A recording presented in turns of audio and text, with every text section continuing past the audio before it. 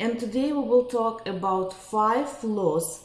I put 3, actually it's 5 laws, 5 hidden family universal laws or rules that exist in every family. So the first one is the law of belongings. I belong to my family. I am the same as my mom, my father, my grandmother. I want to be a part of something bigger than me. Every person needs to belong to a group of people, to be part of some organization, some social group, and family is one of the closest group that everybody knows about, that when we grew up within the family, it's people who are the most important to us. So everybody has the desire to be part of the family. The second law is the law of family loyalty. It's a hidden desire to be loyal to your family. If I am part of my family, then I want to be loyal to my family. I want to be as my family. I want to prove that I am worthy, that I am a good person in my family.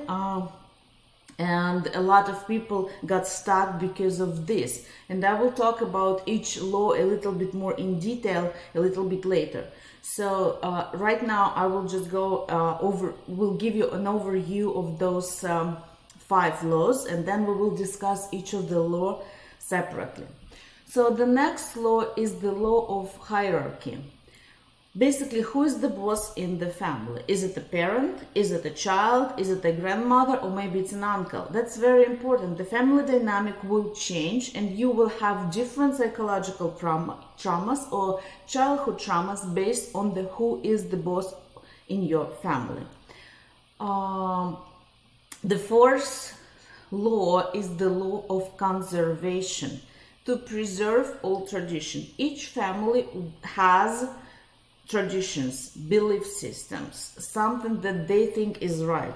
And each family is trying to save those traditions, save those belief systems to maintain the stability.